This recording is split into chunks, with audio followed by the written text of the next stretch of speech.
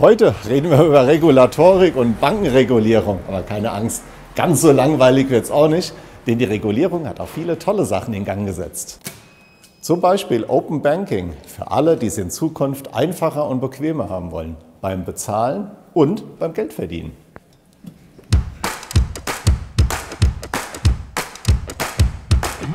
Ah, da ist er ja.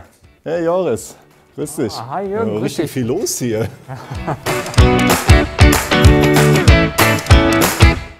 Und wer sich schon seit 2015 mit dem Thema Open Banking befasst, und da hieß es noch gar nicht so, ist Joris.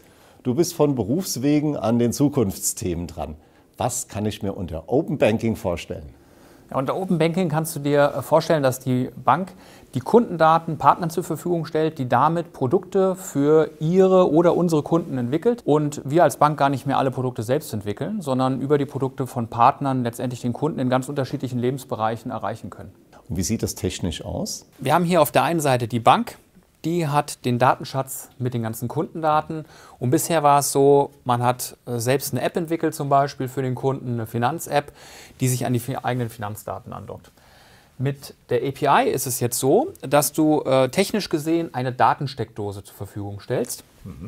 Und die ermöglicht es, dass all das, was so um Kunden herum ist, also verschiedene mögliche Partner, die auch Produkte entwickeln, dass die sich an diese Datenschnittstelle andocken können und im Einverständnis des Kunden letztlich die Kundendaten nutzen können, um das eigene Produkt anzureichern, um es individueller für den Kunden zu machen und ein ganz neues Produkterlebnis zu schaffen. Und wieso machen die Banken das jetzt mit dem Onboarden der anderen Services? Ja, also zum einen ist es so, dass Banken regulatorisch, zumindest in kleinen Teilen, verpflichtet sind, einen Teil der Kundendaten Partnern zugänglich zu machen. Das nennt sich PSD2.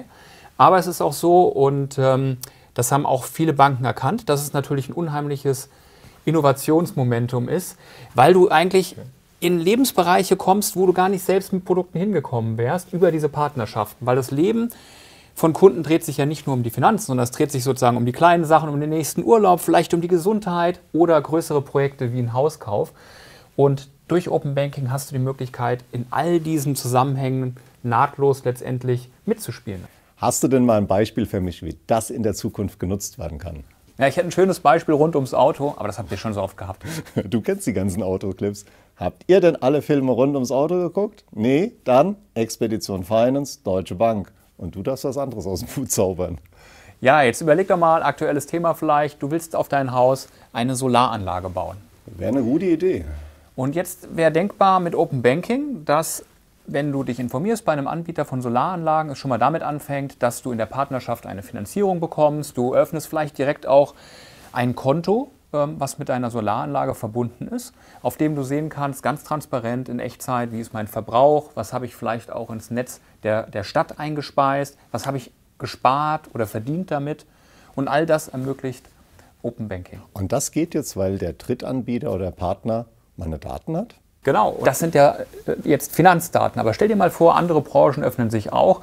Diese Grenzen werden aufgebrochen zwischen, das ist die Finanzbranche, die Gesundheitsbranche oder die Energiebranche und neue Produkte entstehen um ein Bedürfnis des Kunden herum, aus einer Situation, groß oder klein. Und so entstehen letztendlich um ein Kundenproblem herum kleine Ökosysteme, die dir als Kunden ein Produkt anbieten.